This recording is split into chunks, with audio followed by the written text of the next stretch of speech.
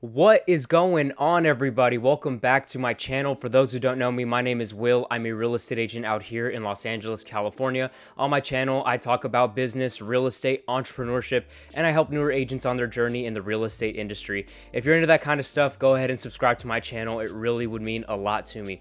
Check it out, guys. Today is an extremely important day, all right? Because today is the day that Spider-Man No Way Home comes out, and I am hyped as hell for this movie. But before I go see that movie, I wanted to make this video because it is probably one of the most important videos that I am going to come out with, and we're going to be talking about why I am a solo agent. Okay, I have had so many people request this video. I've had so many phone calls with newer agents and people who don't have their license yet but are about to get into the industry. I've had so many people ask me why I'm a solo agent and why I never joined a team even since the beginning. So today, I'm super excited to dive right into the subject. If you've been subscribed to my channel for some time, I actually did make a video on whether you should join a team or you should go solo. So make sure to go check out that video. I'm gonna go ahead and link it up right up here, or I'm gonna have it down in the description box below, so you just do whatever you want. But I did make a video about that, but I decided to make this video because I wanted to go into the specifics of exactly why I'm a solo agent. And honestly, I could talk about this subject for such a long time, but I'm going to just do the best that I can to make it short. Even though I don't think it will be, I think it is going to be a long video. So make sure to stay until the end, because I promise you, if this is something that you have been thinking about, I think by the end of the video, you're going to have a lot of clarity on what you want to do, and you're going to know exactly why I decided to be a solo agent and not join a team. Now, the first reason that I'm going to talk about of why I decided to be a solo agent is going to be that you have no authority and no control over your business. Well, I don't want to say you don't have any, but it's very limited to what you don't have, to what you can and cannot do. And let me tell you something that just doesn't make sense to me about that, all right? 95% of people got into the real estate business because they wanted to be their own boss. They didn't want anybody micromanaging them. They don't want anybody being over them and breathing down their necks about what they should and shouldn't be doing. And they just wanted to be a little more free in running their own business. So my question is, why would you go from being under an employer, okay, and being an employee, and you wanted to get out of that entire culture? You come do real estate to be your own boss and to run your own business and be self-employed, but you go and do the very same thing. There really is no difference, guys, especially with a lot of these mega teams, these huge teams all across the nation. They will micromanage you. And just as a disclaimer for the rest of the video, I don't want you guys to think that I am bashing every single team that is out there. I know many wonderful team leaders. I know a ton, actually. I know a bunch of great teams and great team leaders, so I don't want you guys to think that I'm out here bashing them or whatever, but I'm just telling you exactly how I feel and what my experience is with the whole team thing, because I know it's such a sensitive subject, especially for people who are just about to get into real estate. Now, let's move on to my reason number 2 of why I am a solo agent and not on a team. And that's just going to go ahead and be, they take way too much money from you. Okay, let's be honest. They take way too much money. I have had so many conversations with agents who are on teams telling me how much their team leaders are taking from them, and it shocks me. Like, I am so surprised at how much these team leaders actually take advantage of their agents. Okay, I always tell brand new agents that in your first year, it really shouldn't be about the money. It should mainly be about your learning and education. But at the same time, you don't want somebody robbing you. Okay, that is the very reason I left Keller Williams. If you have watched that video of why I left KW, you will know that that is the biggest reason why I left KW. And if you haven't seen it yet, I will also link that video up here, or just watch it down in the description box below after this video is over. But that is one of the biggest reasons I left. So you, as a real estate agent, as a business owner, and as somebody who is self-employed, you need to discern the difference between somebody taking money from me so that I can actually learn and it is worth the money. And you also need to know the difference between somebody who is, yes, also teaching you stuff, but they are robbing you. They are taking way too much money from you. And like I said, I am one of the biggest advocates for learning and education first in your first year. Like, that is number 1. But you really have to know the difference if somebody's just taking way too much, and you will know. It's your money. It's your money, you know what I mean? You'll know if somebody is taking way too much from you, And it all makes sense once you get that first check, okay? Now, newer agents also really like the whole team environment thing. That is one of the biggest conversations I have with most of these new agents or people who are about to get their real estate license is, I want to be, you know, on a team for that team atmosphere and whatever. I totally understand that, and I get it. I've been playing basketball for about 13 years now, so I know the impact that the team culture can have. But unfortunately, in real estate, it is a bit different because there's other factors involved. That's the only reason it makes it different, okay? It's not that like, you know, well, we're a team, we help each other. Like, that's not the thing that's different in real estate. The difference is like all the other factors that I spoke about already in this video, and I'm going to talk about in this video. So there's so many ways around that, okay? There's so many ways around just, you know, getting like the accountability. You can get accountability from everybody. You don't need a team for that. I have many people who hold me accountable for my goals, and I'm not on a team. So it is very possible. And the whole thing of like kind of feeling like you're with the team, as you grow in the real estate industry and network with more people, you will feel like you are on some sort of a team or have that team culture because of the amount of people that you know. I personally feel like I have a great team around me of, you know, peers at EXP, all the people that I've gotten to know, and guess what? It's free. I don't have to pay anything. So there are many ways around that, and like I said, I totally understand that, but I don't think it's worth sacrificing everything else just so you can feel like you're on a team. And believe me, many of the agents that I have personally spoken to who joined a team when I told them not to, okay, we analyzed their situation and I told them that joining a team would just not be the best thing for them. And after that, they called me about like 6 to 12 months later telling me, hey, you know, I'm not really enjoying being on a team. I don't really like it. It's not what I thought it was. And I'm like, well, most of the things that these teams offer you look great, but you kind of just start to realize 6 to 12 months in that you're like, I honestly could do this on my own. Like, I don't really need this team to do all this. Now, here's another thing that I want to talk about, okay? And it is these team leaders spoon-feeding new agents leads, okay?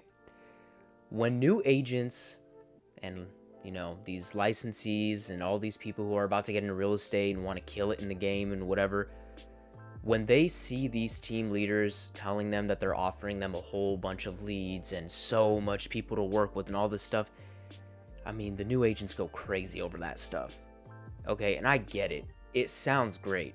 But unfortunately, the apple looks sweet, but then you bite into it, and then it's sour. All right, and that is one great way to explain it for you guys. Like, I'm really sorry, but that's just how it is. Most of these team leaders have a bunch of leads left over from themselves that they just don't really want to work with, and they throw them to you guys. That is what it is. You're basically doing their work for them, okay? And I get it. A lot of these team leaders may be coming from a good place because they just, you know, they're trying to get these agents to get used to everything, and that's great. But if you're a team leader watching this video, okay, some of you know that you guys are handing them these leads so that you can have them on a leash. You know that you're doing that with some of these agents. You're doing it so that you can hold them on a leash and they can be a buyer's agent for you forever. You need to focus on letting these agents succeed, okay? They think that, you know, oh, I'm closing all these deals, I'm doing all this, I'm doing all that, oh my gosh, it's so amazing, it's so great. Yeah, it's maybe great for a couple of months, but you want to actually develop these agents to become rock stars one day. Doing that stuff is never going to help them because these leads are not their own. These are your leads. Okay, this is not going to help them build a profitable business in the future. This is just something that they're doing now. They're getting experience from it, which is great. I love the fact that they're getting experience from it, but these leads are not their own. Listen, every new agent that is watching this right now, when you get into real estate, one of the most important things that you can do is getting your own leads, okay? Stop resorting to other people in the industry to just kind of like throw you leads and where you can't depend on people to refer business over to you. You need to have your own leads because that is what's going to set you up in the future because your own leads are going to refer you business until you are done being a real estate agent. And that is the truth, okay? A lot of team leaders spend tens of thousands of dollars a month on Zillow leads and just kind of throw them at these agents and tell them to do something with it. These agents can do that on their own. They can go and get those leads by themselves. They can do the same exact thing that you're doing, okay? And I'm super passionate about this topic because like sometimes I feel like some of this stuff needs to stop. It's a gimmick. Seriously, it is a gimmick and it needs to stop. And listen, please, please, please, please, team leaders, don't get pissed off at me that I'm saying this stuff. I totally understand that some of you are handing leads to these agents for their development. I love that, and that is great. But we need to think longevity here, okay? Like we actually need to think about these agents' development, not just holding them to a leash on like kind of being a buyer's agent for you forever. Unless that's something they want to do. If they want to do that, okay, great, no problem. But most agents don't, okay? They actually want to develop to be rock stars like you one day. They want to be in your position one day. What are you doing to develop them to become like you one day? If you are somebody who's selling 50 to 100 homes a year, you are a rock star team leader and a rock star agent. What are you doing to help your agents get to that level as well? Or are you not helping them at all? That's a question you got to ask yourself, okay? That is not something that is on me or whatever. That is a serious question that you guys need to ask yourself. You know you need to be asking yourself that question. Now, being a solo agent is risky, okay? It is very risky. And I don't deny that at all. I have been a solo agent for about 3 years now. So I totally get the journey. But the cool thing about it is every house you close, you did that. Like you could say you did that. And nobody else did that for you. And I know that many people think that like pride is getting in the way of that, but it's not. It is important that you are like that. It is important that you depend on yourself in this business because that is how it's going to be. The rest of your career is going to be like that. Owning any business, I don't care if it's real estate or whatever you do, that is how it's going to be. You need to depend on yourself for the business that is coming your way, and you need to work for it yourself. Stop depending on team leaders. Stop depending on other agents. Stop depending on other people. Go get your leads yourself. Get on social media. Start door knocking. Start cold calling. Start the lead generation stuff that you know you need to be doing. You don't need a team leader for that. Do it yourself. Catch yourself a mentor. You can do it yourself. Like, seriously, I don't think some of you understand. There really is not much you can tell me to like give you a good enough excuse for why you should join a team. I really don't think so. I have had a few phone calls with agents with the most specific situations you can possibly think about where I actually did recommend that they join a team and even when I recommended that, I was like very little time. Very, very little time. I told them, I said, go ahead and join a team, do what you got to do. I understand your situation because if there's one thing I am not biased. I will listen to your situation and tell you what I personally think is best. People who have had a phone call with me or have had one-on-one meetings with me, you know that. I will tell you it as it is. So even though I recommended that to some people, I still said that, listen, give yourself time and end up going solo. Like as fast as you can, go solo. Don't stay on that team forever. Like don't get sucked in and get comfortable with the leads that they're giving you and all the stuff that they're doing. That will not benefit you in the future. One of, if not the biggest reason why brand new agents want to join a team is guidance and mentorship. That's my subject right there. You know, like that stuff is really important to me. But let me tell you why that is the biggest reason not to join a team. You could easily, like when I first started in real estate, you could easily go and get yourself a personal mentor who is going to charge you 15 to 25% on each transaction. Okay, they're going to show you every single possible thing you need to know. Like everything you need to know. So my next question for you, if you're thinking about joining a team, why do you need a team leader to do that for you? What's the difference between a team leader doing that for you and a personal mentor doing that for you? I'll tell you what the difference is. The difference is the team leader is probably not going to have that much time for you the way your mentor will, because your mentor like literally signed up for that to be a mentor. Team leaders, especially the ones that are like mega team leaders, like just don't expect them to help you that much. Seriously, like don't expect them to give you the mentorship that you think that they're going to give you. So the biggest difference is they're just going to be charging you way more than a mentor does, because these team leaders usually take like half your commission. Okay. while your mentor is probably going to take 15 to 25%, like I said. So financially, it's way different. Time-wise, it's way different. There's huge differences in it. But the difference is your team leader is going to be taking way more from you than you're actually going to be getting. So there's no beneficial aspect financially, time-wise. There's no beneficial aspect to being with a team leader. Now, I just want to say again, because it's extremely important, that being a solo agent is a huge risk, okay? It is a big risk the way running any business is going to be. But the great thing about going that direction is it is going to pay off better than you can ever imagine, okay? You will fight, you will struggle for the next 3 to 5 years. But after that, it's going to be a different ballgame. You're going to be way ahead every single person who decided to join a team. I promise you. Put somebody on a team, make somebody a solo agent. Both have drive, okay, and both want it. Give both of them 5 years. We'll see what happens. Both have the same drive. Okay, both have the same, they both have the same will, and they really want to get it done, and they want to be successful.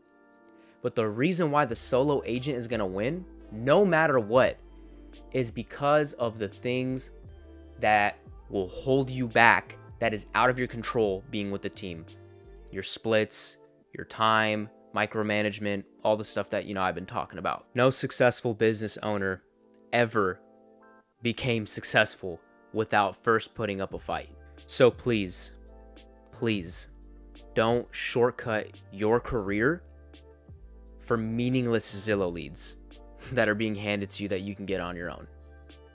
All right, go out there and do it yourself. Okay, go be the self-employed boss that you wanted to be. Go do that. Go do that now. And I totally understand that some of you cannot take that risk. You just can't afford it, and you just can't do it. But respectfully, why would you get into something where there's only risk involved? Why would you try owning a business if there's only risk involved? Why would you do any of that? Because I know a lot of people get into it and need to close a deal immediately. You shouldn't be that way, because first of all, you should not go into real estate full time. You need to go into real estate part-time first, okay, and support yourself financially with another job until real estate picks up. So that is also another excuse. Like that, I'm telling you, just everything that I can possibly think about, so many scenarios, it just leads back to like there's an answer for it. So no, you don't need to do that. And even when you close your first deal, which most agents don't close them 8 months down the line, you're going to get a huge cut out of it. So you're not even going to make that much money. So all that 8 months, you're barely going to make a small check out of it. I'm going to close out this video like this. Ironically, I want to be a team leader one day. Okay? I want to run my own team, and I want to be a team leader one day. And I know that you're overthinking like, dude, I just watched this entire video of you bashing teams and you saying why I should not join this team. And now you're sitting here telling me that you're going to be a team leader one day. Yes, I'm going to be a team leader one day. But the difference with me is I'm going to completely revolutionize the idea of being on a team. Like, mark my words right now, when you guys see Will, when you see me as a team leader one day, it is going to be a completely revolutionized team from all the bogus that's going on nowadays. A lot of people are already heading in this direction, which I love, and a lot of content creators, like a lot of people on YouTube that you'll see who run these teams, like they're going that direction, which is why, like, shout out to most of my content creators out there who have their own team and are actually developing these agents. But let me tell you what my goal is with these agents and why I'm saying that I'm going to revolutionize it and make it completely different from what is going on today. So my main focus when I have my own team one day is going to be agent development. Like serious agent development, okay? Not this stuff that people talk about, like, come join my team and I'm gonna help you out and whatever. Like serious agent development to the point where, am I gonna give them leads? I'm probably going to, yes, to develop them as agents, to understand what's going on. Yes, I'm going to, but I'm not gonna spoon feed them leads to the point where they're feeling comfortable with it. That is something I'm not gonna do. What I'm gonna do is I am gonna give these people leads, but I'm gonna show you and teach you how to lead generate leveraging social media and all the other ways that you can lead generate and prospect. I'm going to teach people how to do all that so that they can form the business themselves, get the leads themselves, and one day not be on my team anymore. Yeah, not be on my team anymore. I want them to go solo. I want them to be solo agents so that they can do what I'm doing. I want to inspire a new generation and a new set of people to continuously grow and get better and do what they came to real estate to do. These people came into real estate to become self-employed and be the best version of themselves. Am I going to hold them accountable? Of course I am. Am I going to micromanage them? No, I am not. I'm going to be there and do whatever I can to make sure their businesses are great. And how much am I going to be charging these people? Well, I don't really know yet, but what I will tell you is I'm not going to be taking half the commission. I probably will be taking a mentor's fee. Because at that point, whether you go with a mentor or you go with me, you're paying the same exact thing. So financially, that is like, there's no objection with that. Financially, you'll be fine with me. I'm not going to charge you anything more than what the usual mentors charge, which is like 15 to 25%. To make it simple, what I want to do is I want to take all the benefits from being solo and all the benefits from being on a team and mend the two together. I want to put them together all in one place so that all these agents can finally enjoy the benefits of both. They don't have to pick and choose like, oh, what do I want to do? Oh, I'm not sure if I want to join a team or go solo and all these benefits and pros and cons and all these YouTube videos that I've seen and all this, whatever. No, I'm going to put it all in one place. You're going to have all those benefits in one freaking place, and we're going to make it happen. That is my vision. That is my plan for the next 5 to 10 years. But if you did enjoy today's video, make sure to like the video, comment, let me know where you're at in the whole process right now, and subscribe to my channel. It really does help me out. Make sure to follow me on my social medias. My Instagram and Facebook will be down in the description box below. Make sure to subscribe to my weekly newsletter. That will also be down in the description box below. But other than that, I hope you all have an amazing day, and I will see you all on the next one.